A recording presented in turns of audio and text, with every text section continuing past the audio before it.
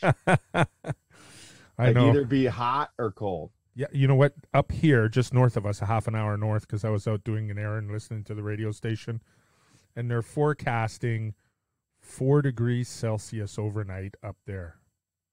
It's crazy. Yeah, it's like 25 miles north of Lake Ontario. It's insane. Yeah, it doesn't make sense. Yeah. So I don't know how it can be like snowing and then like sleeting and then just like 88 and humid. oh, I know. It's yeah, and the humidity kills me, man. I gotta ask you. So, you know what? I'm gonna get started here.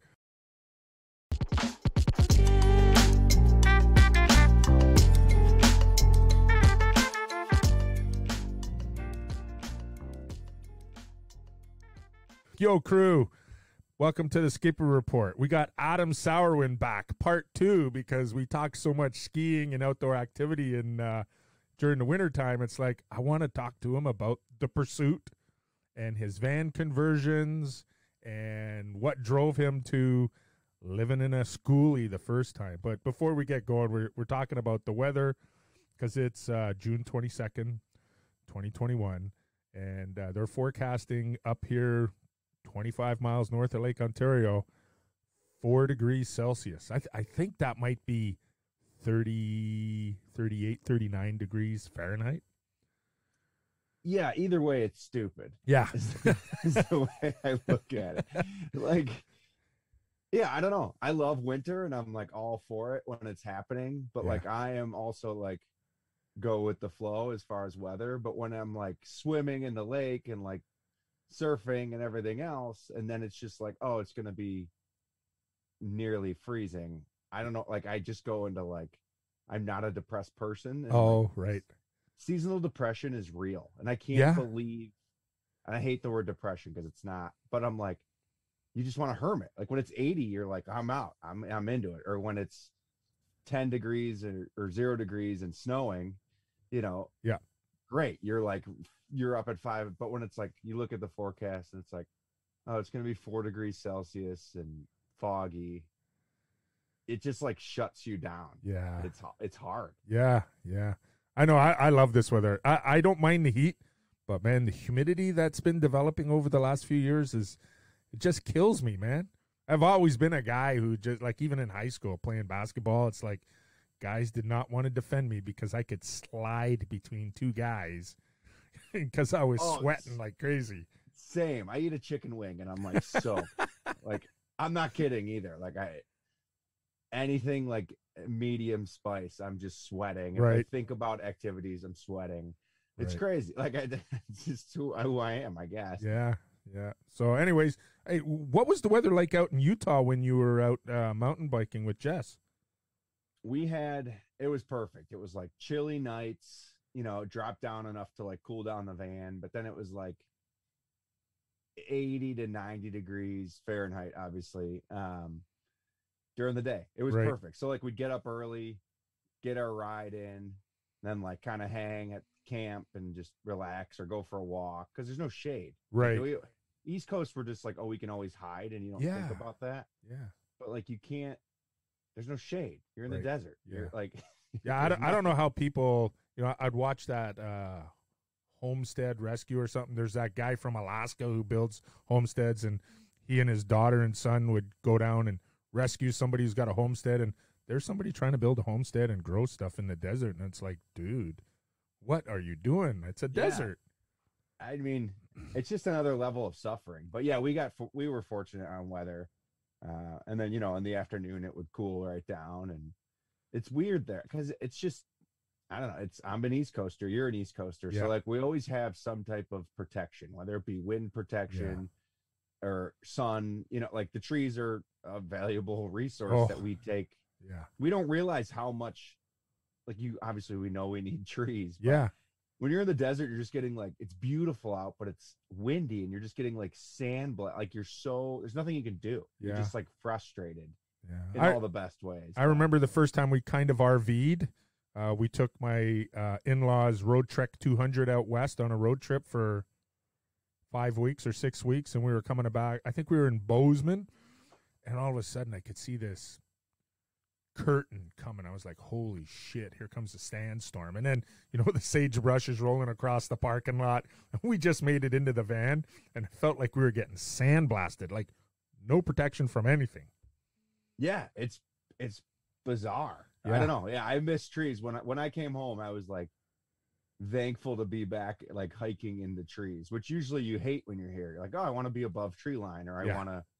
And I was like, oh, I love this. Yeah. Give me this canopy and this shelter all day, every day. I know at our cottage, because we're at the bottom of a hill at the lake, in the evenings, no matter how hot it gets during the summer, we have back windows where our bedroom is, and there's cold air rushing down through the cottage. It's so nice. Yeah, it's like free air conditioning around. Yeah, for sure. For sure. So I got to ask you, let's get this going. So back with the OG pursuit, not the podcast, but the van, and it was anything, anywhere, right? Whatever, whenever. Oh, that's it. Okay. So give us a little bit of backstory about, because you alluded to it in the previous podcast about you had that 9 to 5. It seems so long ago, and and I say this to all my podcast like guests. Yeah, is that like your life is your life, so it's boring. Right. But when you're so I prep my guests, just not a lot, but just a little bit, like, hey, so don't skip over that stuff because people want to hear it. Yeah. But then when you say that, I'm like, oh, I skipped over it because it's just my, like, I don't know, that's what I do and that's what I've done.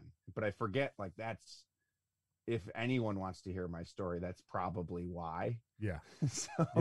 So it's funny that you said that. But I don't know. I went to college and graduated and like got a real job and did the thing. And I'll make that part shorter. And I worked for a year in like environmental world, basically. And I hated it. I thought I would like it because it's like, oh, I'm an outdoorsman. I like the planet and I care. And it's like me. It's like, oh, I'd like to run a bike shop. But when you own something like that, you don't get to do the stuff you like. Yeah, and it was just, it's just, there's a lot of politics involved on like what's safe and what's not safe, and it could change tomorrow. It's just like what we're going through now. Like, a month ago we had to wear masks everywhere, and like things changed, and that's okay. Yeah. But I'm not saying it, but like it just changed. Like one day the rules are different, and I had a really hard time with that because obviously you have your personal opinions on environment and how things should be run. Right. But I did that for a year and I was miserable and I just wanted to be a ski bum and I was still young. And I grew up down the street from a bus garage. Right. Like, they just had hundreds of school buses and every year they'd put them out for sale. So I stopped by the one day and I just on a whim was like, how much is a bus? And they told me so I just bought one. Like, I don't know. There was no like thought in it. I grew up kind of a motorhead and like fixed it. So I wasn't worried about like fixing it or getting it running It was just, all right, I'm going to do it. And actually my buddy, Mike Croco, he used to work for Red Bull. Now he's a marketing guy for New Balance. Right. But we had met at like our last day of skiing at Holiday Valley. And I was like, I want to go on a surf trip. He's like, I want to go on a surf trip. I was like, all right, let's plan one. So that day, like being acquaintances, we put a trip in the books for like August. And I was like, I might have a school bus by then. And he's like, okay, like this guy doesn't know me from nothing. Right. Other than we're just like mutual acquaintances through skiing, snowboarding. So like 2 weeks before the trip, we're like planning it. And I like text him the next day. I was like, I bought a bus today. So I think we're taking the bus. So long story long, I bought a bus. It was a Chevy 1500 short bus. Converted it real half-assed. Like I didn't know. I wasn't a woodworker. I didn't know what I was doing. I didn't know anything about solar. I remember I had it. It was a terrible build in hindsight. It was really gross, wet, moldy. Like because you don't know. I didn't know anything. Right. I didn't know. When it's 80 degrees and you're insulating a van, it's like, oh, this is going to be warm. But it was that year, I don't know, it has to be 7 years ago now, but it was like our coldest winter to date. It was like one of our best winters, but it was frigid. And I had a propane heater, which if you don't know about propane heat, it just creates a ton of moisture. Oh, so you had like one of those buddy heater things? Or? Exactly. All right. I was like 20, I don't know, 20 young, and I didn't know it. I didn't know. I didn't care. And Yeah. I mean, I skied 100+ days that year. I drove this bus around. It was a rotted piece of garbage. It had bald tires, but nothing mattered. And I think everyone should dirt bag it once in their life. Yeah. Like, because you just know. And that year, I was the healthiest, most fit. My immune system, like, I'm not like, oh, I can feel my immune system worked because I slept in cold. I lived in cold. I would have to melt a block of ice every morning. And this isn't like a hardship story. I wasn't poor. Yeah. I mean, I'm poor. I'm poor today, poor tomorrow. But It's like, a I wasn't choice, like, man. yeah, it was a choice. Yeah. And like, I would like melt the block of, I would put water that was melted in my pot before I went to bed, knowing it would be frozen in the morning, and then just like simmer it until I could like get it so I could boil it, you know, Right. without like I don't know, if you ever just burn ice, it's weird. Yeah. Like, it doesn't burn, but it's just a weird, but oh, it was a suffer fest. I lived in my sleeping bag willingly. Like, I just had a -30 bag, and like, if I was up and I wasn't skiing, I was in my bag because Right. nothing was warm. Yeah. Just But like the Mountaineers, man. Yeah, and they're doing it way tougher than I am. But it's amazing what your body does. And like, you know, you're talking about like the Alaskan homestead people. That's just what they know. And you become so, for lack of a better term, like hard. Yeah. Like, you're just like, my body was like, it wasn't like, I didn't look good. I wasn't like physically fit. I was still fat and like me. But my body was just like it was like a machine. It just like, it was running, and I didn't get sick. I wasn't like, it was crazy. My body was just in this mode. But then like, I went to get it inspected, and my shocks were literally like, where my shocks mounted were just completely rotted. So the only thing keeping my front shocks on was my hood. So if I'd open the hood, the shocks would go up, and then I would jack the thing up and close the hood to get them, and then they would just hit the hood. Right. So it was rotted. It was done. Manual lowrider. Yeah, it was just, I didn't care. It was like, you know, I didn't have, nothing mattered. Like, if it broke down, it didn't, who cares? I would have left it there. That's like Sean and I bought this Beetle this spring from my daughter's boyfriend. It's a diesel. It's got 430,000 kilometers on it. And it's 20 years old, and I don't really care because, you know what? I get 800 miles on $45 worth of fuel. Yeah, they're crazy. I had a TDI Jetta. Right. It's probably same year-ish. Mine was an 01. Yeah. It's crazy. Yeah, I get 47 miles of the gallon without, while beating on it. Yeah, and you know what? This thing down the highway, if I need to pass somebody, I could do 80 miles an hour, no problem. Yeah, they're great. I don't know why everyone doesn't drive efficient cars, but I can't say anything. I have the worst fuel efficiency. My best fuel efficient vehicle is my van, and then I have a 2001 Ford Excursion with a V10, so that gets about 8 miles to the gallon. Wow. I have a V8 Volkswagen Touareg that ggets like 11 miles to the gallon, and then I have a 65 Volkswagen, but that's like my little. That's your Sunday car. Yeah, it's not much. My dad and I, that was our COVID project. My dad and I found one and had no interior or anything, but it was like a good shell. And he's not a car guy, but he's like very meticulous. Yeah. So he redid all the interior, and I got it like up to par mechanically. And it lives at my parents, and they drive it every Sunday, and it's perfect. I'll keep it forever as long as they're driving it. So. That's cool. But yeah, let's get back to the surf story that you and your buddy were. Yeah, so that was just like awesome. That's like a trip that. Did you go out west to surf, or was it East Coast? No, we went to Jersey. We had a big group. Went to Long Branch, New Jersey, but we both worked for Red Bull at the time, so we knew a lot of like the surfer bros in Jersey from Red Bull, and, like Asbury Park area. So we just went on a surf trip for 2 weeks and like basically learned how to surf on the trip, and it was unreal. But we went mountain biking. We went to Action Park, in New Jersey. Went to the water park. It was just like a dude, but it's fun to be like a tourist, and that's all it was. Like, I bought a van or that bus, and I remember I drove like most of the way, and then Mike was like, I'll drive, and he drove for like 10 seconds, and like everything fell off the shelves that have been on the shelves for like hundreds of miles. Well, because you know how to massage your vehicle, right? Yeah, you just gotta know. It's like you know, you can drive like a jerk tow in your RV, but you're gonna have more work when you get to camp, because your RV's stuff's gonna be everywhere. Like, it'll stay. But yeah. So we did that. It was amazing. And then I got rid of that bus, and I was like, all right, that was cool. That was fun. Like, I think I'm good. And then like a summer, that was like spring after the winter, I had to scrap the bus because it was complete garbage. And so why did you call it The Pursuit?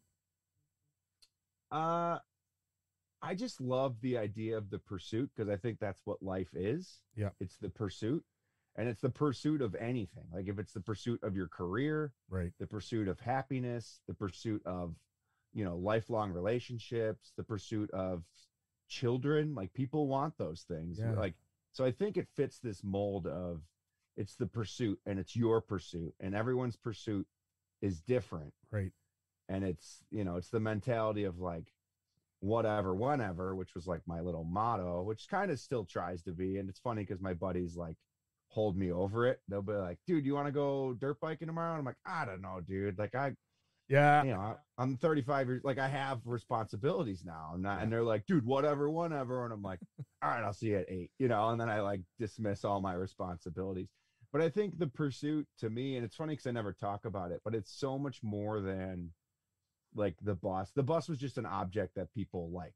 Yeah. Like, it was like a cool, this guy's doing what he wants to do. And if the listeners want to see it on your Instagram page, I believe there's some little mini movies of the pursuit and some of the stuff. Yeah, so we had Corey Potter and I did a web series, and it went viral, and we should have kept going with it, but it was hard. We were young, and it cost us a lot of, it cost a lot of money to do it. And it wasn't like, Corey Potter's a filmer. He's a videographer. That's what he does for a living. And this was almost 10 years ago now. Yeah. So he was like making his career. So he didn't have a lot of time to do free stuff. And I was reaping all the benefits, as far as like, I was the star of the web series. Right. But like, a free jacket doesn't put fuel in my gas tank. And I was driving Corey all over, and that was the only way I could pay him. And that's not a complaint, but like, I would give him free trips. Yeah. Like, we were sponsored by Ski Vermont. So we had lift tickets to all of Vermont resorts, and like, that's awesome, but you still got to drive to all of them. And you still So it was, but it went really well. And the whole thing was just kind of like, live your best life. So it turned out very motivational, and we didn't really plan it to be. We didn't set out to make a motivational thing, but like, episode 1 is still something that I look back on and like really enjoy. Yeah. It was just, we didn't have a plan. Corey interviewed me, set up a camera. We went skiing. The skiing sucked, so it didn't become like ski porn, which you always think you're going to make. And it was just kind of like,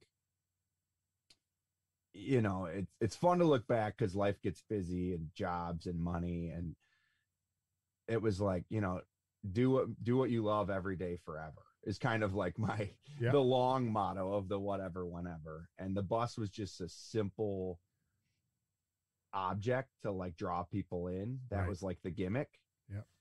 And I didn't plan that, but that's just what it was. But the pursuit was, my buddy's a designer. He designed for Burton for years, and he made me a logo. And we were like thinking of all these names and all these, but like, all my friends were young in their career. So it was like a fun project. We still have a logo. I still use it. I have shirts. I don't like go crazy, but it's a really simple buffalo.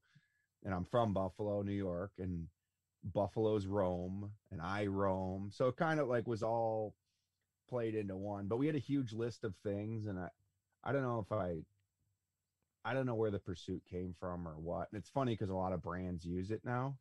Well, I love it because, like, when you started your podcast, you started off with the pursuit, and I like that name, and you were like looking for another name. So I'm glad that you've stayed with the pursuit.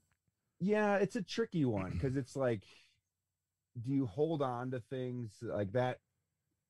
That phase of my life isn't over. I'm still a 35-year-old kid, and Yeah. I still like try to have fun every day while working as little as I can while surviving and like growing. And and this year's been crazy because everyone had an asterisk year this year, Yeah. but I didn't know if I wanted to like reinvent it or like what. I don't know. Like I always had like Up Next in my Right. brain as a podcast idea. Oh yeah. Like that was like, I don't know, I like that name. Like, but then it's kind of like my next guest needs no introduction, which is David Letterman. Yep. So I don't know. The Pursuit worked, and like it's a weird with the podcast because it's the Out of Bounds podcast. Yeah. Adam Jabber, so there's two Adams, which is annoying, but he has an established podcast, and I was a guest, and then I got asked to join his podcast. But like, how do we differentiate Right. a podcast that's doing the same thing on the same channel, on the same RSS feed? So I was like, okay, we'll just call it, people know me as Adam X. So it's like, call it The Pursuit with Mr. Adam X on the Out of Bounds Network. So we're still working on that. Like I'm not the name change, but just there's two Adams. Right. So people don't, it's hard. Like it's a weird, we're different people, but we're doing the same thing on the same channel and our names are the same. So I got to tell you, I love that Instagram live last week where he's doing a tutorial with you setting up your new bicycle. Yeah, I think we're working on that so people understand that there are two Adams. Yeah. And like, how do we do it and be fun and not be boring and really show ourselves? Like I didn't apply to be a podcast host. I didn't apply, and I'm fortunate because it's like it's a successful podcast in that space. Yeah. So like I've walked into but he asked me to be on the show, I don't know, 2 years ago, and I was a guest, and we just like, he lives in Western Mass. So I was in Vermont. So I had like detoured to a studio and we recorded, and we just like built a friendship off that, which I love because that's how life should be. Exactly. As far as just like, life is short, meet people, make friends, build opportunities. You don't know, not saying every person I meet, I'm trying to get an opportunity out of it, but like had I never met Jabber, I might not ever have this podcast. And you know what? You and I wouldn't be doing what we're doing here right now. Right. Yeah. Yeah, exactly. So it's like, it's these little things in all of our lives that bring us together. Like telemark skiing is kind of the gap, the bridge for us. So, but, The Pursuit, I don't know. I just think, and I need to start driving that home a little bit on why it's called The Pursuit, maybe on the podcast. Cause I think it'll help my guests understand, like, it's your pursuit. Like, this is my pursuit. What's your pursuit? And maybe that's like a branding thing that I need to work on. But I love it. I think it's so cool, and your reasoning behind it, of your pursuit, my pursuit. Like Sean and I had some. She almost died on me twice, and the first time it was like, okay, we're going to work to enjoy the better things in life. We have good pensions, we have good jobs, we both love our jobs. We're fortunate. You said you're a 35-year-old kid. I'm a 57-year-old kid. But I think that's great. That's what it should be. Yeah. You work 50 years and you get 10. Yeah. I don't like that. Yeah. I hate that. And like, I have sacrifices for that. Like I was, when I build a van, I rent my buddy's shop who works his ass off and has a 3-bay garage that's huge. I don't have that, but I have, he looks at me and he's like, I don't have that. I don't have that freedom, and time is free. And like, I make an okay living. Yeah. But it's sacrifice, and you guys were fortunate enough to really like your jobs. Yeah. And I really love what I do, but it's, it's highs and lows. And like I said, this year's just been, or the past year has been like, who knows? Like, I don't know where I am, what I'm doing. Yeah. That was like my last guest, Jonathan Capozzi from Old Growth Ski Co. He's gone through a horrendous year at school because it's always flip-flop, and I wouldn't want to be an educator this year, No. Hybrid, homeschool, in the build, whatever. It's like, what the heck's going on? You just get your mojo going, and then everything switches around. So he's thinking of taking a year off, and, you know, I know. I pursuing. texted him after I listened to the podcast, and I was like, "Dude, good for you." Like, Yeah. because that's what like I'm just taught, and it's easy for me. I don't have, I don't have a wife. Like I have a long-term Yep. girlfriend, and she's amazing. And thank you, Jess, for putting up with my bullshit. But like, we don't have kids, and I don't have a mortgage, and I Right. don't have like, so it's easy for me to make those easier for me to make those hard decisions on like saying no to money and walking away from comfort because Yeah. like I don't have money and I don't have comfort. So Well, you know what? That like, was like me. I was fortunate enough to graduate with an honors degree. So I didn't know this when I got into teaching. I had taught for 7 years before I realized an honors degree got me at the second highest pay level of our grid. I was like, I just had to put in the years, you know, to get off the grid. But I was like, yeah, I don't need to go back to school and upgrade and this, that, and the other thing. You know, for me, it was summers off. yeah, you know, and then when we had kids, I was the primary caregiver for our children. You know, they're off school, I'm off school. I didn't have to shove them off to some babysitter and all that sort of stuff. You know, we were really fortunate. And Sean said she couldn't have her career if I didn't have mine. And out of all 30 years that we worked, I was the breadwinner 1 year. So I was always second. Like, yeah, and I was putting in time with the kids, right? So yeah, add up daycare costs. Yeah. Like, breadwinner gets real even when you start thinking about that. And But and you know it's what? team, We're and a team. Exactly. Yes. Just what you said. We're a team. That's what it needs to be. And you know, I joke about Jess because like we look at houses and like, you know, that step is coming, I'm sure.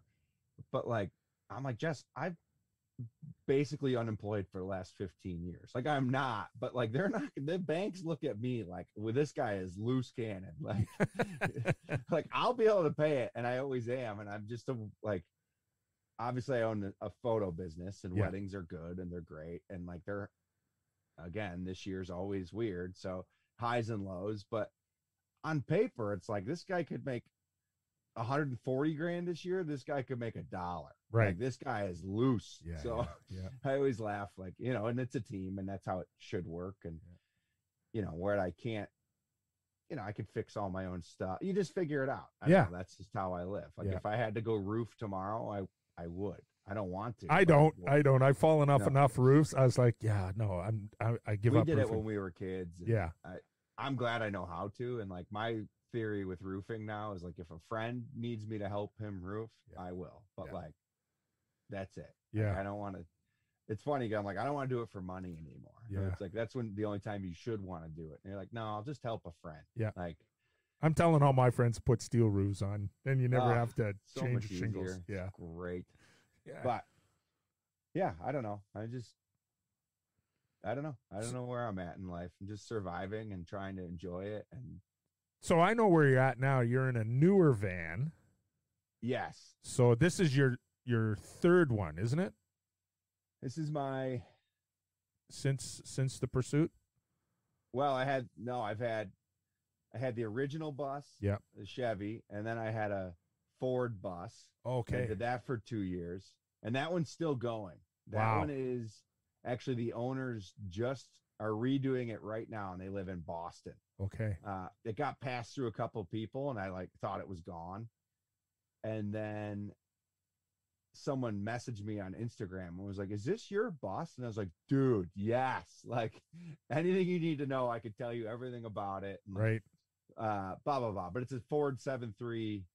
And that's a long bus, right? No, that was a short. Oh, that's okay. Yeah, it was a short. He had a big patio on the back that I could fit my dirt bikes on and stuff. Right. But so I had that, and then I actually bought a shuttle bus, and I never converted it. I had it for like 3 weeks. Traded for a full-size bus, and I was going to convert that. And then it was Christmas Eve, and someone left a note on like the window that was like, "If you want to sell this, I'll buy it." So I sold that the next day because I don't care. Nothing has any value to me other than.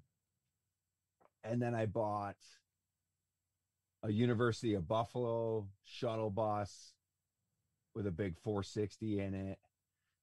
And I was like, gonna build that. And I was like, you know, I'll put it on eBay and see what happens. And like a church bought it, picked it up, drove it out of here.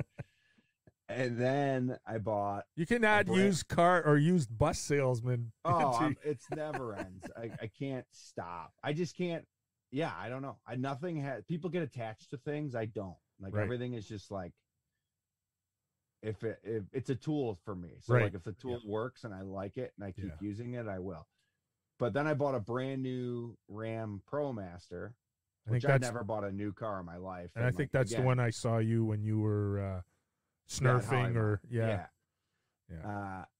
So I bought a brand new. I never bought anything brand new in my life. Again, me walking into my credit union that I've been a member of since I was 1 year old. Right. They're like, "Who are you?" And they know my entire family. And they're like, "Well, you need proof of income." And I was like, "Dude, just trust me." And like, you can't tell a bank to trust, but like, I got like my income is I'm self-employed, so like it comes from 100 different avenues. Like I don't just have like a W-9 to be like, "Oh, I made this year." I'm like, "Oh, well, here's this and that." So they're like, "Oh God." But I got a ProMaster, and that was my first real build where Right. like carpentry mattered. Because the bus you just drill holes in and you patch and you fix and you like it's garbage week in Hamburg right now where Yep. I'm at. Oh yeah. So you And yeah, I'm get like to driving cruise. around. I'm like, "Oh, look at those cabinets. Or look at that." But like when you're building a brand new vehicle, so I basically taught myself how to build a van correctly with Right. the help of friends.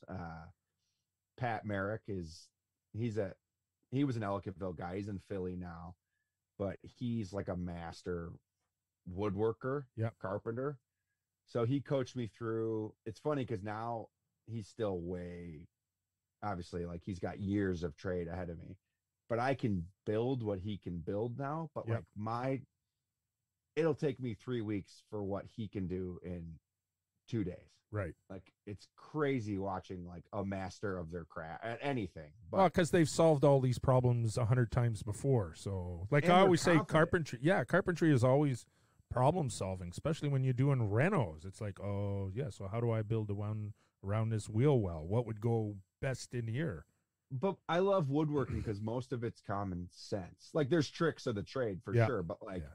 I don't know if that doesn't fit, then you sand it or you cut Yeah. it or you Yeah. like it's not like it's not rocket science. No. It's if then It's like the second oldest trade in the world. right. But like if it's a 36-inch countertop, then like I guess that has to be, Yep. depending on your countertop thickness, like okay, then you take an inch and a half from that, Yep. and now it's a 34.5-inch shelf, and then you put your counter. Now you're at 36. Like, Yeah. that is simple to me, and that's why I like it because I'm simple minded. Like Right. if thans that makes sense. Yep. So, but that was the first one that I ever like started understanding woods and like, I just made like garbage out of pine, and then Yeah. I realized like, oh, pine is really soft, and Yeah. you're driving a vehicle down a road at 80 miles an hour in a snowstorm with chains on, like it's Yep. so ProMaster was great. Built that out, sold it. And that's front wheel drive too, right? That was front wheel drive. It's not my favorite chassis Right. by any means. Right. I think it goes Sprinter's the best for a reason. They're really well built. Yeah. Then the Ford Transit, then the ProMaster. The ProMaster is great because it's front wheel drive and it's awesome. And like, all your weight's on the front, but it's a work van that's loaded up. Like you put 100 sheets of plywood in here, like all your weight is off your front wheels now. Yeah. So it kind of defeats the purpose of being Yeah. good in the snow. But I sold that to a couple in Philly, and we still talk. They just sent me, actually, when I was out in Moab, they were in Moab, and she like sent me a video of her like overlanding like not intentionally, but Yeah. like, whoa, Yeah.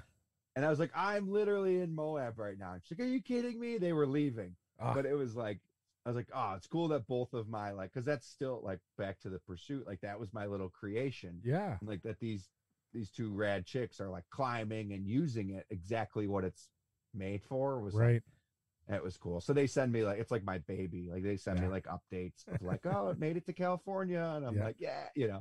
but then it breaks and I'm like, oh God, but I didn't build, like I didn't make the van. That's Right. what I always say. Yeah. You just made I the didn't- inside. I made the inside. So if something crumbles on the inside, like I'll do my like they've owned it for 2 years, so Yeah. like they're awesome. Like we help problem solve, and she Right. didn't think her solar was working, so I like kind of like what Jabber and I did over Yep. on Yeah. Instagram. Like I walked her through like, okay, and I know it. I made schematics and like I try to like map, but like I'm an idiot savant. I know where everything in that thing is and how it is. Right. I was like, there should be a green wire within, and she's like, what? I'm like, and then she's like, holy shit, it's right. And I'm like, there it is. Yep. Like, Yeah. because you built, you know what I mean? You know. Yeah. Yeah. And now I'm on to a 2016 Ford Transit 350 diesel extended. So the ProMaster was a short wheelbase. Yeah. This is like the biggest, baddest one that Ford makes. And it's great. I don't know. I love it. It's for sale because everything's for sale. But again, Yeah. it's for me, it's times are tough and not in a bad way. But like this is a trade that I'm pretty good at. I understand it. And I always say I build them for life, not Instagram. Right. So I see so many of these van builds and all this hot topic bullshit. And it's like this thing is made for war. Like it's a war wagon. It'll be, if it's 0 degrees out or -5 on the East Coast, this thing will be 75 degrees, well insulated. Like all your clothes will be dry. It'll have power. Do you use one of those heater. little diesel heaters? Yeah, I run a diesel Yep. heater. Nice. It's the I mean, it's the answer. It really is. Yeah, I don't know. I try to make them as homey as possible, all while making them functional. So here's the question: you think about homey. Where do you shit, shower, and shave, man, in a little van? So the back doors open, and then there's a tap there. Okay. So I have a shower hookup. Yep. Nice. So I can shower. I have 16 gallons of water, so you got to be conscious on where you are and what you're doing. And then I have a primitive, like a chemical toilet. A chemical toilet. Yeah. That it's a 5 gallon. So between that and like public facilities, I don't know. What do you need? I don't. Yeah. Well, that's like Sean and I. You know, we've got the Flying J Travel Air card. You know, if we're going places and we don't really feel like, you know, we haul around, or our fresh water is 100 gallons. There's like 1,000 pounds right there. It's like that's fuel. You know, so you just hit the Flying J, shower there, or if you got a membership at the Y or a gym, you know, Planet Fitness or whatever. Yeah, and they're clean. Yeah. Like the Flying J, people are like scared. Like those are like the cleanest bathrooms I've ever been in my life. I know. But my trade secret is climbing gyms. Yeah. That's where I like to go. Like if I'm traveling solo, because you meet people. Yeah. They're nice. They're like-minded people. They always have a shower. And it's usually $9 to go bouldering. Yeah. So like I boulder, I get like a good cool down activity at night. Yeah. And then I shower. And then they usually let me sleep in their lot. Right. It's like a good versus if you go to like a fitness gym, no one wants to talk to you. No one knows who you are. Yeah. No. So the climbing gyms are like but I'm also a dirtbag. Like I don't care. When you're by yourself, you don't care. Yeah. Like when Jess comes with me, it's definitely showers are more conscious. Like, you know, she's got a full head of hair. I have like this dumb little sprout. And, but, you know, I just bought a Nemo shower. It's a little 5-gallon portable shower. Is that the one that like you hang up and it's solar? You don't hang it. It's got a foot pump and you pressurize it. So it sits on the ground, and it's just got like a dish sink sprayer. Yes. And it's amazing. Like it's perfect. Like it gives you a great shower. Yeah. The thing's black, so the water gets plenty hot. But even just washing your hands and stuff. Yeah. Because we ride dirt bikes all summer, so I can put that in the trailer. I can carry extra water. Right. I know when I was up helping my brother-in-law build his house on the shore of Lake Superior, we were in an adjacent lot that a camp cottage was being torn down, and we didn't have water. And so I was like, Sean would go uptown every day to visit her girlfriends, whatever, and she'd go to Rob's condo and shower. And I was like, I'm the dirt bag. You know, I'm carpentry all day long, sweating my ass off, and it's like, I got to get clean. You don't get clean in cold water in Lake Superior. So I off Amazon, I bought this, I don't know, couple of gallon Coleman black bag, and I'd fill it up and leave it in the sun all day, hang it from a tree, and you know what? It worked perfectly, man. Yeah, they work. I had one. My big thing is one Moab. There was no trees. There's nowhere to hang it, and I can hang it off my ladder in my van. Yeah. But I hate carrying the water in the bag. I don't trust it. Right. If that bladder bursts, it's game over. Yeah, it's not a very thick bladder. So then I usually bring a Rubbermaid tub and I put that in the tub. Right. But I don't know. I'm happy with the Nemo one so far. I've had it for a couple months, and I was just camping this weekend. We went dirt biking and like you camp every night. I know, but there's like actual camping. Yeah. And there's like. And you don't have shore power and water like a traditional RV or something like a Road Trek 200. No, I don't have city hookup yeah. for water, but I can use shore power if okay. need. Like I have the ability to plug in to my, so it runs through my inverter, which is an inverter charger, and it'll like once the batteries are full, it can bypass and just run. But I don't run anything. Like the only thing I use AC for, which would be outlets for like normal house 120 outlet. volt, would be just to charge my laptop and my cameras. Right. Everything else is all DC. My fridge is 12 volt DC, so that's just direct current to the battery. And how many cubic feet is your fridge? Like it's like a small bar fridge. Yeah, it's small, but like how's the DC handle? Because I know a lot of RV manufacturers are now going to 12 volt refrigerators instead of the propane electric. It's good. You know, it basically draws 20 to 30 amp hours a day. Oh, okay. Or amps a day. Yeah. And I have 300 amp hours. So, and it just depends on ventilation. Like it's in a box. Right. You build everything in stuff kind of. Yeah. And like I had to change it. Actually, I had to put vents in because it was in the box, which then was holding heat. Yeah. And then the pump was working harder, which was then creating more heat. So, but yeah, because they're condenser fridges, right? They draw the heat out. They're not actually putting cold air in. So I put a fan in there on like a thermo switch. So if it gets to 70 degrees inside the box, the fan will then turn on and vent itself. Yeah. But it's good. I mean, they're not huge, but like I can fit, on the door, I can fit like 2 cartons of milk if I like, just to give you size. Yeah. I don't carry 2 cartons of milk, but like to give you size, it'll fit a carton, side by side carton of milk. And then there's like a little veggie tray underneath that's probably 4 inches high. And I don't know. It's plenty. Like a university fridge. Yeah, it's like that. And then, then I usually, if I'm towing the trailer and the dirt bikes, I bring a big cooler and I just put all the drinks in the cooler, and then like the meats and vegetables stay in the fridge. So then they don't get soggy and stuff as stuff melts. But yeah, it's fine. And all my drawers are huge and everyone laughs. But like, again, I built it because I've done this. And you need storage. Exactly. Every Instagram post is like, oh, look at this bed that goes up. But I'm like, yeah, where did you put all your pillows in your sleeping bag? Like, that had to go somewhere. So now you're either traveling with an empty drawer, which is insane to me. Yeah. So I'm just like a hater on everything on Instagram when it comes to that, because it's just not real. Or like, they have now a lot of people are putting their shower in like the hatch of their van.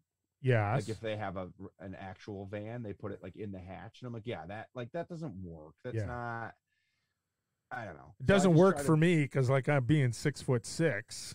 Yeah, and just like you don't want water in your van. Like that's always the number one battle, is just moisture. Like when it's summer, it's humid and everything's wet, so and everything's in tight spaces and stuff, so you need airflow. And then in winter, everything's wet, so so I try to build them as simple as possible while having creature comforts while being functional. Like I put a closet in this one, and I put a big closet, and I think I would do it again.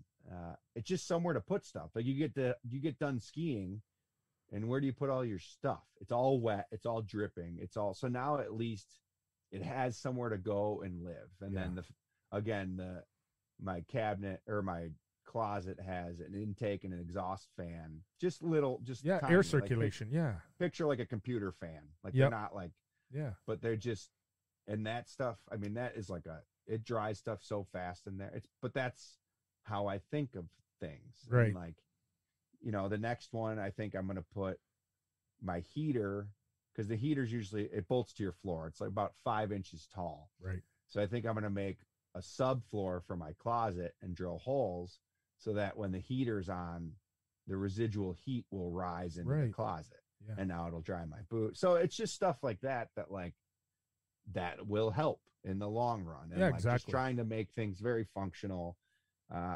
It's kind of turned into like a little side gig, as far as like I just built some Ford Transit for somebody else. Someone just contacted me about a bus to build.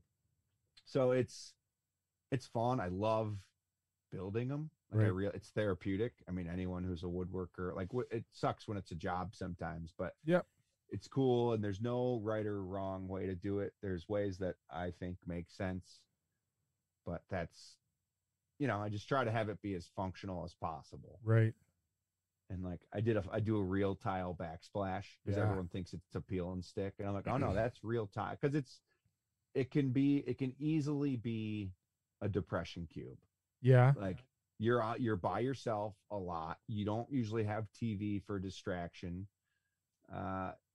You're the life of the party in the parking lot. And I don't mean this to be like, it's just a reality. Like you're at a parking lot, you go mountain biking or you go skiing and you've got the van and you've got cold beers and whatever. And then everyone leaves. Yeah. And everyone goes home to their wives and kids or houses or apartments. And you're like, oh shit, like I have nothing else except for skiing tomorrow, which is again amazing. But so you gotta think about those things and like try to get as much natural sunlight as you can. Well, what you're describing is that movie Nomad, right? I don't know if you've seen that. Yeah, it's people don't realize you're by yourself, and I would imagine COVID hasn't hit you as badly. I know it's probably curbed your activities, but how you live hasn't affected your personal living space or anything like that. No, it was weird. Like I was out west when it happened. Right. And I was in California. We got like literally 6 foot of snow in 36 hours. And day one I was in town. It wasn't day one, but in California, I drove. Long story long, I was in Utah at the Salt Lake airport to fly to Portland to go work a marathon. Right. And it got canceled because COVID was like, this is right when we were like, things were getting canceled, but it wasn't. I was on the plane and like my boss called me and quote unquote boss, I don't know. He's a boss, my superior. And he was like, did you leave yet? And I was like, no. He's like, are your bags on the plane? I was like, yeah. He's like, if you can get off the plane, get off the plane because it's not happening. He's like, or fly to Portland and you can have a hotel for 4 days. But like, meanwhile, I know this storm's coming to Tahoe because I've been studying it. You become a meteorologist when you're a skier. Yep. And so I like looked at the flight attendant and I was like, I gotta get off this plane, and she's like, what? And I was like, it's like, my event's canceled. I tell her way too much information that she doesn't care about. And I was like, can I get off this plane? She's like, yeah, we're low, like where the door's open. And I was like, all right, I gotta go. So I got up and left, got in my car, and then drove to Tahoe. This was a Friday night, got there before the storm, nuked on Saturday. We got like probably 2 foot, skied at Squaw. It's great. But there was like literally 4 foot of snow coming. Wow. Like, so I parked in my spot where I knew I could park and get out and get to the resort. And that night, Val closed their resorts. Oh. And Squaw is an Altera resort. And I was like, one more day. Like, give me one more day before you shut it down. But Val is the example, whether they're good or bad. Right. So they shut it down. And I was like, damn. So I pow surfed that day. Too much snow. My buddy Tyler Burns was with me. He was in his Tacoma. We pow surfed and like went to the grocery store and they were like sold out of gas, like the gas station grocery store. Yeah. And it was like, oh shit, this is real. Like this is because you're only getting blips of info when you're in your van. Like you could scroll the news, but I wasn't. Yeah. And so we waited there for 2 days until I could get gas because I couldn't get out of there. I had enough, but I was heating with gas. Yeah. So got out of there, bought like a ton of junk food, like, and the whole place was picked because everyone from San Francisco had went to their places in Tahoe. Yeah.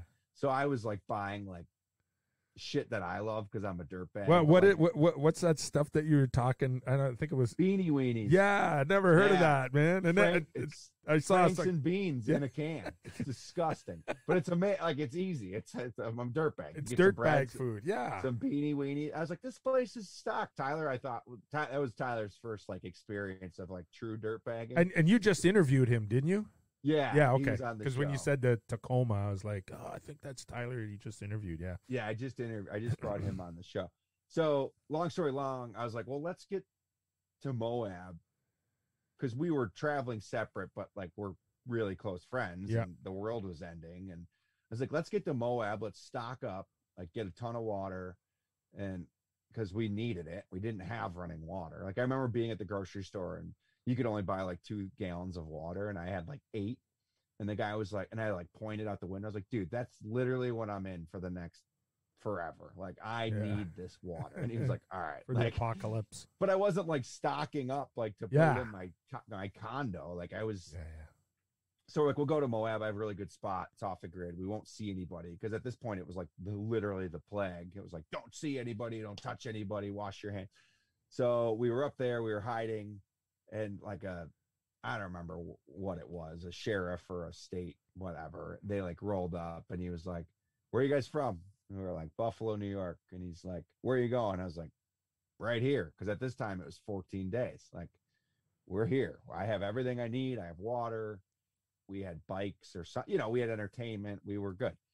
And he's like, nope, can't stay here. It's all closed. And that was like when it really got real. Like when they like closed BLMs. Okay, well, that was my next question. They closed BLMs. Yeah, they closed them. They just shut it because everyone, when they said it was 2 weeks, everyone from everywhere was went just to like, BLMs. all right, I'll load up my camper and I'll go ride my side by side for 2 weeks. Like it was a 2-week vacation at that time. So he was cool, the sheriff or whatever he was, and he was just like, I'm gonna come back tomorrow. Just don't be here. Like just get moving, Yeah. So we like hemmed and hawed for a little bit, and I was like, I think I'm just gonna start driving. So we just drove separately. We both just headed back east. Caravan, yeah. Yeah, and once it was weird. It was a weird time, and it is what it is. I think we're through it, but it's just like, it's crazy. But yeah, it was just a weird. The biggest thing was guilt. I felt guilty for doing things that I love to do that didn't. I felt like didn't impact people. Right. Like I should still be able to go skiing. Maybe the resorts are closed, but like, can I go for a walk? Like, can I ride my bicycle? So it was a really weird time and period. And that was the same out here. And that was like our previous conversation, right? And it's like, I'm out in the country. I can throw a baseball into the cornfield at 2 houses over. My daughter lives in the middle of, what is it this year? 500 acres of wheat. Yeah. And so we're out there building our. And we talked about it a little bit, but it was just the guilt that was weird. I never had the guilt. I was like, we made a good decision moving out here. Yeah. I definitely had some guilt. I wasn't sure what to do and how to do it, especially being, and I hate the term, but like an influencer and like being. You know what? How to do it. That was, you could still do it, but how do you do it? What can you do that's right? And like, but my big thing that I wanted to promote during that was like, not look at me, I'm out here doing it, but like, I have to do this for my mental health and fitness. So if you need to do this, find a way to do it and do it safely and like recognize who you could be hurting or impacting if something went wrong. Yeah. Like we went to Mount Washington in March last year. Yeah. Like COVID times, I wasn't supposed to go to Vermont, let alone New Hampshire. And, Corey and I talked about it a lot. He lives in Killington. I like isolated myself, drove to Corey's. And then like when we were there, when we saw people like ask where you're from. And like, we had like a store, like I'm from Killington, and like but like, I feel I did it safely, but I still felt like guilt for doing that. Yeah. And then we went skiing. We did airplane gully over at Mount Washington.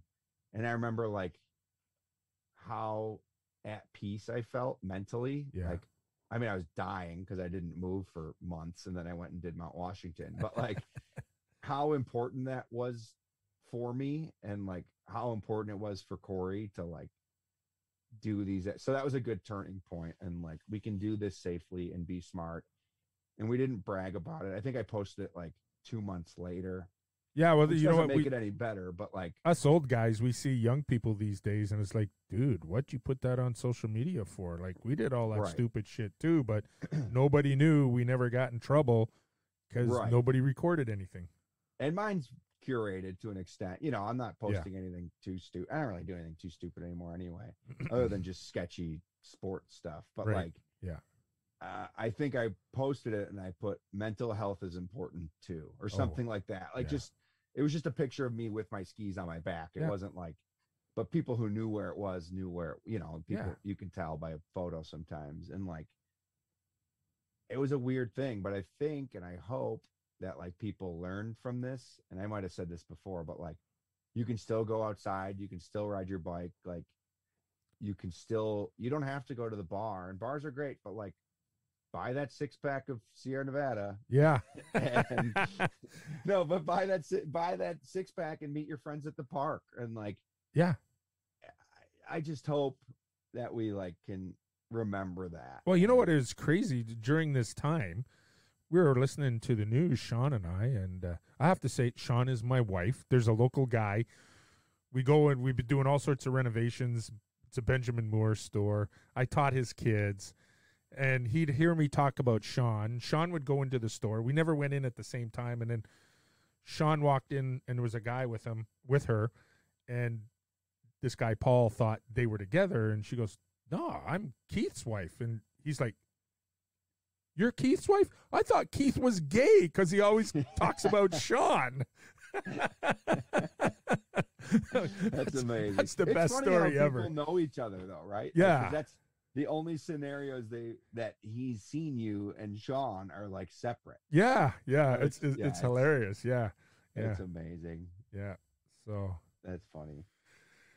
yeah. Anyway, so are you in Buffalo now? Yeah, I'm in Buffalo now. I was just in PA. We have a little camp up at near Bradford. Oh yeah. At a dirt bike place. So yeah. I was there for a couple days, and then I'm back. I'm at my parents' stealing internet right now. A tree fell in the backyard that I've been like chopping up, and my parents are plenty fine to do it, but yeah, I'd rather my dad golf every day. And right. So I got to go grab a log splitter after this and split some logs. And yeah, I don't know what I got.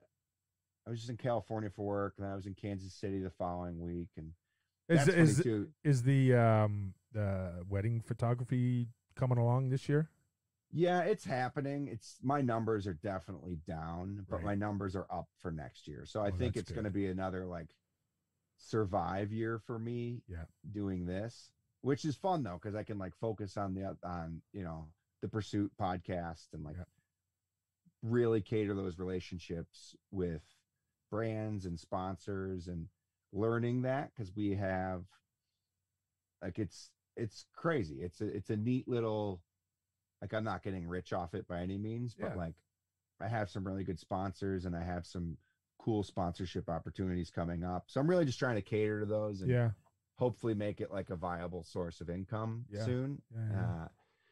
And it's something I really enjoy, and trying to get like new guests and showcase people that I think deserve to be showcased. I've been doing a lot of females. Well, you know what? Like, you were my role model for going outside your wheelhouse when you interviewed, can't remember her name, the ski mom.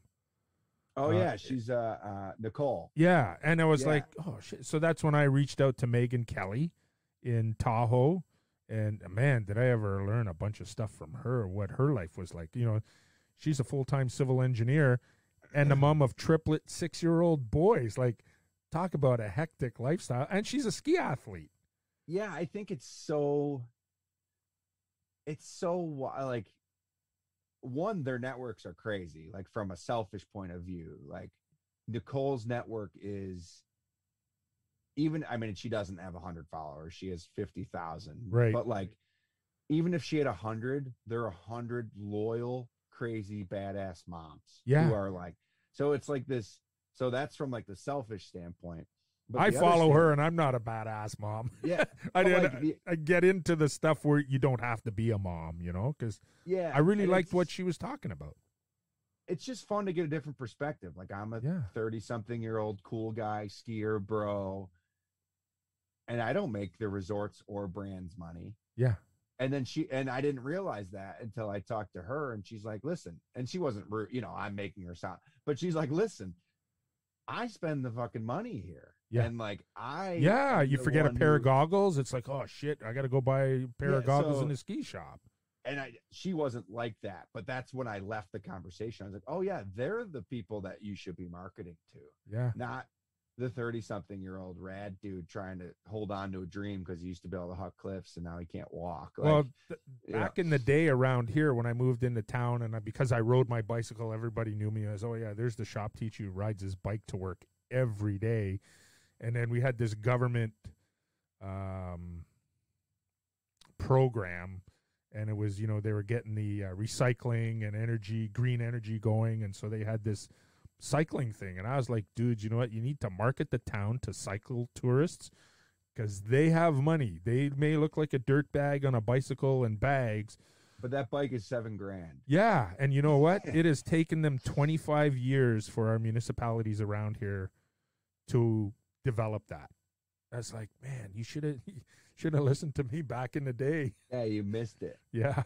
Buffalo's crazy for biking. It's flat, so it's fun. And you can get anywhere and on a bicycle in about 20 minutes, which is really cool. And it's so easy. Like, it's fun because you can bike places when it's hot and you're not disgusting when you get there, right? That's always like the downfall of like biking to work, or like, and Buffalo is, and they're putting bike lanes in everywhere. And see, where I live is kind of like the Finger Lakes, you know, rolling hills and all this sort of stuff. Which can be tough though. You got to be a diehard to want to like, meet friends for drinks and show up like soaked. Yeah. You know? So they have to be willing to say, yeah, it's okay, man. Yeah, it's dirt. Yeah, that's why cycling Buffalo is so fun, because it's flat, so it's easy as far as that goes. But yeah, the podcast is cool. That's cool. I'm trying to showcase a ton of women, like anybody who I want to showcase anybody really. Yeah, and like that's the fun part, is I have this avenue, and I think, again, going back to the pursuit, everyone has like their pursuit. Yeah. So like, how did you get here? What did you do? And I've got 17, 18 episodes out, and I'm getting more and more comfortable and figuring it out and figuring out what works, what doesn't work. Yeah. And it's easy when you listen to it. You're like, oh, he should have asked that. And I'm like, oh, he is me. Yeah. And so it's like our first time we got on, we talked for an hour, and I was like, oh, we didn't cover half the things. Yeah. I can talk and you can talk. Yeah. So I saw this post on Facebook about, okay, so what can you talk about, or like talk for nothing for 30 minutes? And I was like, I did that for 30 years as a teacher. You know, like I have my lesson plans, but I let the kids take the lesson where they went. And I made sure that I got the stuff in, the real nuts and bolts in, and they would all make fun. It's like, we just wasted a half an hour. And I was like, no, I got in what I needed. Something. Yeah. Yeah. You didn't know you learned. Yeah. I taught every year. I do I may have said this on the last one, but my friend teaches a career in the arts class. Okay. Yeah. At Depew High School. So every year for like the last 6 years, I've gone in and spoke to the classroom, because I'm like the cool hipster guy, and they're listening to like their boring teacher, even though she's a badass. It's just like, it's your teacher. It doesn't matter how cool you are. You're not cool. Right. Yeah.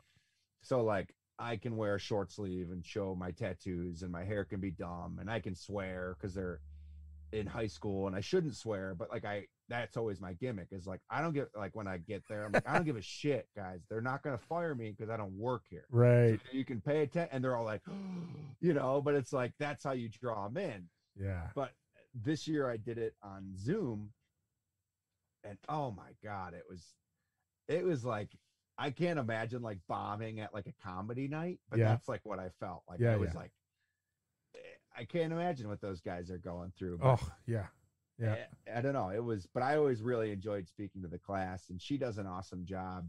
She links you with whatever career you think you might want in the arts. Yep. So like the two kids wanted to be tattoo artists, and like I feel like traditional high school would have been like, oh no, versus Krista, she's the teacher.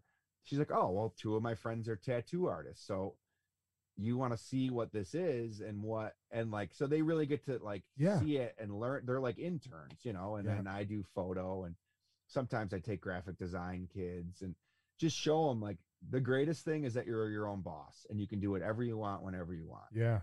The bad thing is you're your own boss and you can do whatever you want whenever you want. Yeah. So like if you don't be sitting on your ass the whole time. You got to get out, get a hustling. Right. And like the tattoo thing is like, hey, that's on them forever. So if you're having a bad day, right, you could ruin that person's body for life. So, I really enjoy that class exists at that high school, and it gives them, and most traditional parents don't want their kids to get into arts or like, it's a cool class. Well, it's like my degree. What do you do with a phys ed degree? Right. There's only really one thing, right? It's not kinesiology. I have kinesiology in my degree, but yeah, so. Yeah, mine's in economic crime investigation and technology. See, I there are a couple of things I look over my life, and it's like, yeah, if I could do it again, first, I'd like to be an NBA ref. Oh yeah, they make a shitload of money for what they do, But I don't think I'm too tall to be an NBA ref. They're all like 5 foot 8. I guess I never thought about that. That's hard too. Oh, I don't know if you've ever reffed. Oh, I've been reffing since I was like 17 years old. Oh yeah, so Yeah. It's wild. I used to umpire and ref, and like you're never wrong. Never question yourself. You make a call, you stick to it. That was because I got recruited when I was in high school to ref a game because the second high school ref didn't show up. So, and I knew all the refs because I was playing ball and they were reffing us. And the one ref says, whatever call you make, never ever change your mind. So yeah, don't move. Don't nothing. Yeah. And I always learned, in basketball you get 5 fouls. 3 are for the player and 2 are from the referee's mistakes. Yeah, 100%. Yeah. And that's I wish I could play basketball again. I just wait till you get to me, man. Oh, I got so much arthritis.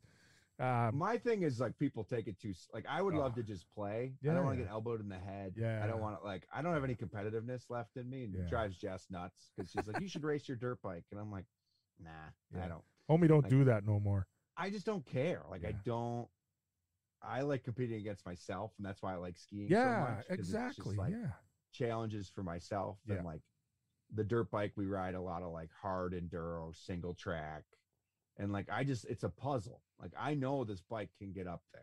Yeah. But how am I going to get it up there? And can I take the harder route? And if I don't get it, I like go back down. So I'm still competitive, but just with I don't care about anything else. I don't have it anymore, which is great. Yeah. You just live, man. That's live. It. Do whatever. Yeah. Office Space hit me hard. The Office Space theory is just like, yep. Don't care. Don't. Yeah. Well, I was lucky. I had this gigantic classroom that used to be a shop. And when the parents would walk into my classroom, they'd stand there and they'd look and they're like, man, you are a boys teacher. I'd have a bicycle hanging from the ceiling. I had a skeleton of a Klepper kayak. All my sister, she was the president of Simon & Schuster Publishing in Canada. And so I had all these outdoor magazines that, they put out and all this sort of stuff. And yeah, the boys, I hope they did well in my class. I always apologize to the girls. Yeah, I'm sorry. Yeah. I tried my best. Yeah. So anyways, I'm going to wind this up, man. Thanks again for being the first, second, or returning guest on the Skippy Report. Absolutely. I'm happy. I'm always happy to talk. So I don't care what we talk about. I'm always happy to which is funny because I'm literally doing it, multiple times a week now. Yeah. I'm like, well, oh, I have another podcast today, but you're a guest, so that's cooler. But no, thanks for having me on. Yeah, It's no, always fun to I can't wait chat to ski this winter with you. Maybe yeah, get hopefully we Jonathan. can actually get across the border here. Oh yeah. Well, we were talking about that this morning in the hot tub and it's like, people are why isn't the border open? It's like, yeah, well, you know what? We do this. I did the fast calculations. America still has more than twice the daily cases that Canada has. Oh yeah, and it's crazy. I still haven't gone to my cottage, and that's in Quebec. We're in this, the same country. It's not essential that I get there. It'll be there when it's all done. Right. Yeah, but we do our stuff around here, so we're sane. That's it. It's like being a tourist in your own town. Yeah. Take advantage of the things. I'd hate to be living in an apartment, though, COVID times. Yeah, or a van. Yeah. Well, you can move your van. You get different scenery. It's all good. It's great. All right. Well, you take it easy, man. Cool. Thanks Thanks much. again, Adam. No problem. All right. Later, man. Again, a huge thank you to Adam Sauerwein for being my first repeat guest here on the Skipper Report. And you can find him on Instagram at Mr. Adam X. And you should check him out and check out some of the web series from early in the career of The Pursuit. So thanks again for tuning in, and check back in a few days for another episode of the Skippy Report.